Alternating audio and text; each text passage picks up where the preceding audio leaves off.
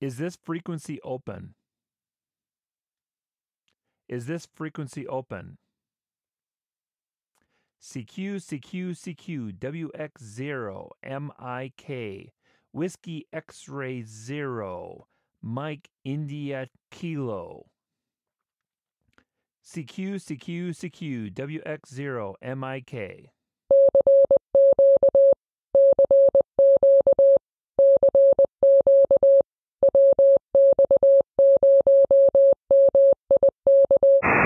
Yeah, I'm telling you, it's really difficult. It's going to be really difficult. You sound like you got some OIF coming in through your microphone. You probably got ISW or something like that. Maybe if you took your microphone cable and kind of wrapped it around your hand and closed your hand, make like, you could get some of the OIF out of the audio, and I'd probably be able to hear you.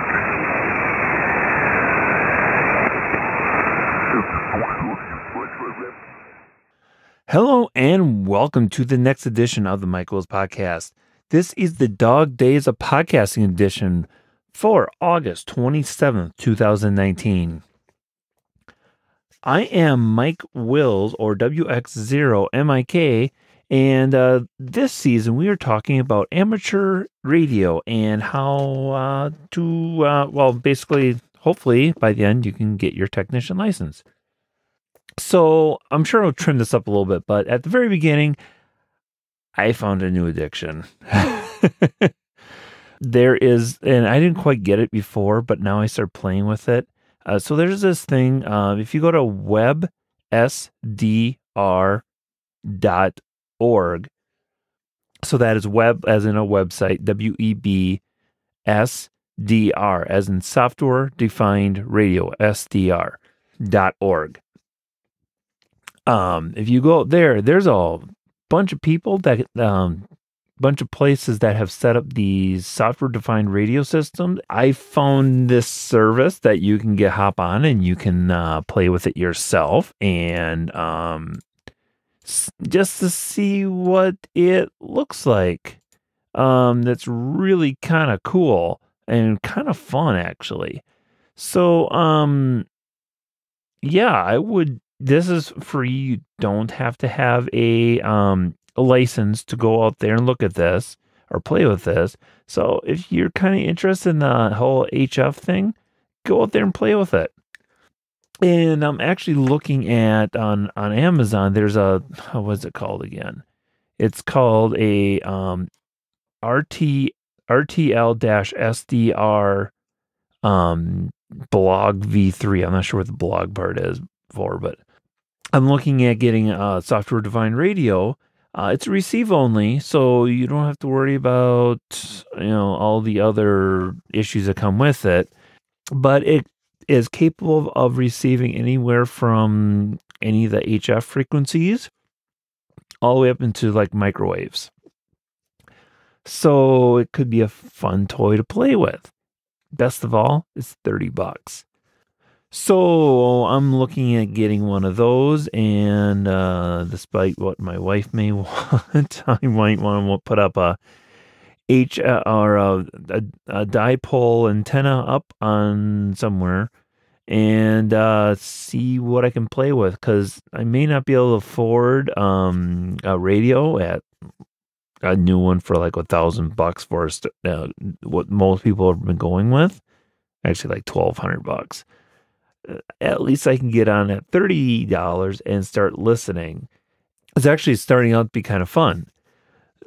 So I'll have to see here. The problem is, again, making a HF antenna. So, we'll start. You got to start somewhere. And if you want to keep it cheap, you can keep it cheap. So, let's continue on to the actual content. Now we're 5 minutes in.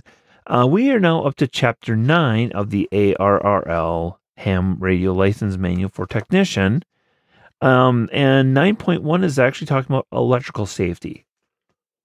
So, electrical safety. You might ask, what does electrical safety have to do with amateur radio? Well, if you've worked with electricity in the past, probably you don't have to worry about too much of this in general. They want you to make sure that you kind of mitigate potential hazards for shock and high power voltage and that kind of stuff.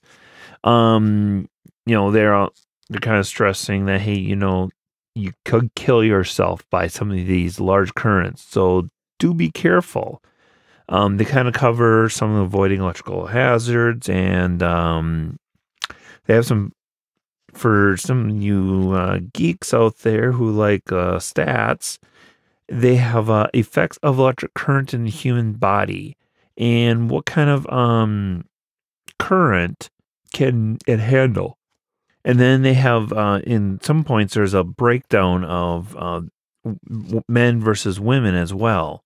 And so it's kind of interesting, also kind of scary, but it kind of gives you a heads up. One thing that they make sure to point out when working with electricity or electrical components, and you who work with electrical components probably already know this, but a capacitor can be extremely dangerous even without power. So be careful. And they also mention using a grounding stick to ground and draw out the power within the capacitor, so it's a little safer to work with. They also mention removing jewelry. Most of this stuff, if you worked anything with electrical components in the past, should be pretty much self-explanatory. And then they talk about AC safety grounding to make sure that you're actually properly grounding. They talk about the correct wire sizes for your wire. All important stuff if you're looking at doing your own wiring. In general, your standard household wiring at 15 amps is 14 gauge wire. Your 20 amp circuits should be 12 amp wire, or 12 AWG wire, number 12 wire. That's what the word I was looking for. It's going to be one of those nights. And then on up from there. And then like I have an extension cord that's number 10 wire, because I need to be able to hook up my 20 amp. Well, actually it's 30 amp, but to at least draw 20 amps out for my camper. So I use that as well. They talk more about the safety stuff. They talk about the GFCI circuits. I'm kind of going through this real quick, mostly, one, because of time, but mostly because most of this should be somewhat common sense if you've done any kind of electrical work. They talk about lightning protection, and they kind of say, well, even though your antenna doesn't necessarily get struck any more often than your tall trees, you should take some protection. And then they talk about some of the different things to do with that, and so on. Kind of make it a real quick one here, but in most cases, it's good sense stuff. Lightning protection is something that I need to research a little bit more of myself as I look at putting up antennas and towers and so on. Well, quote tower. Really, I'm just, I plan on using some electrical conduit, stack it up, somehow support it, and then use that as a antenna. So that's kind of my plan with that. Yeah, I think that is all I had for today. So, if you want to go out and play with a web SDR, that is kind of a cool thing to play with. With the impending hurricane that looks like it's going to be hitting Florida, there's a couple different ways that you can follow along if you want to, especially in the amateur radio bands. So option one, and unfortunately, I think you actually have to be a licensed amateur, so this may not be a good option. But option one is to use the app called, come on brain, Echolink. And within Echolink, if you can get in, look for the channel called WX_talk. So actually it's asterisk WX_talk. I'll put this in the show notes. I'll actually try to put it in the show notes this time. If you can look at that, and then that is one way, and I'm not sure what that covers per se. But then on the other hand, you have the HF stuff. Well, this web-based SDR site does not require an HF or a amateur license. Anybody can go to this website. So you go to this website, and I could have looked at my link, but let's go to the net procedures. So if you go to hwn.org, so hurricanewatchnet.org, HWN, or just Google it. If you go to their net procedures, they list out the two frequencies that they use. Now, if you remember from your training back a ways, USB is upper sideband and LSB is lower sideband. So you got to make sure to configure this for each of these correctly. But if you go to these bands, and the 40 meter band is 7.6268, and in the web SDR software, actually you're entering this in as kilohertz. So you would enter in 7,268, and then at night you can listen to these everyone talking. And let's see, this one looks like someone's talking right now, and then you'll hear something like this. So a bright idea came along, and I bought a Sierra out of Florida that they had started to make a convertible. So I would highly suggest you go out there and at least take a listen to it.